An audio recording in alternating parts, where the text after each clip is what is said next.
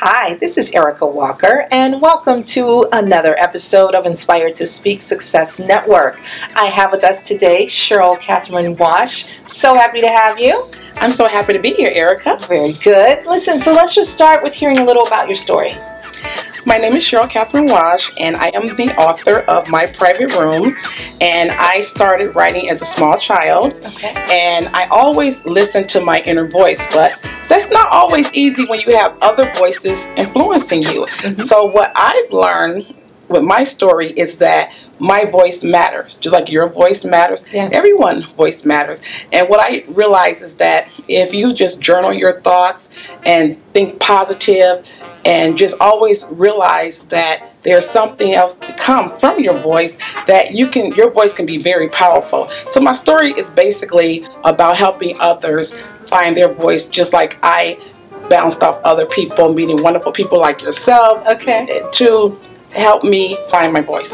Very good, very good. So I think you've probably got people intrigued a little bit. So give us 3 things that help someone to find their voice in a really powerful way.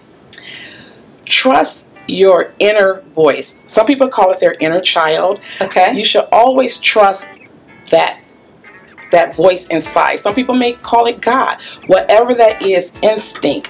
That right there is number 1. Believe in your voice. Some people say believe in yourself. Number 2, understand that a voice that you heard yesterday could easily be purged and you can surge into something new. So remember, when people talk about haters, and every hater, it helps you move to the next level because they're a teacher, they're a lesson. So listen to the voices of your haters, but with love. Understand that they may say something negative. Don't you listen to that voice in that way. You receive that voice so you know not to be mean to someone that's beautiful like Erica. I love it. Right. So you want to definitely learn to love. And it takes time. It's not always easy.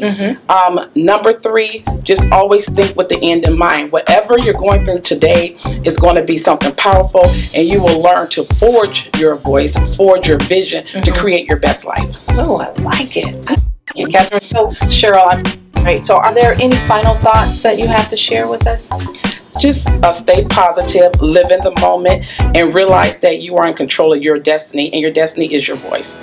Perfect. So if people want to get in touch with you, I'm on social media at Cheryl Wash, CHERYLWASH,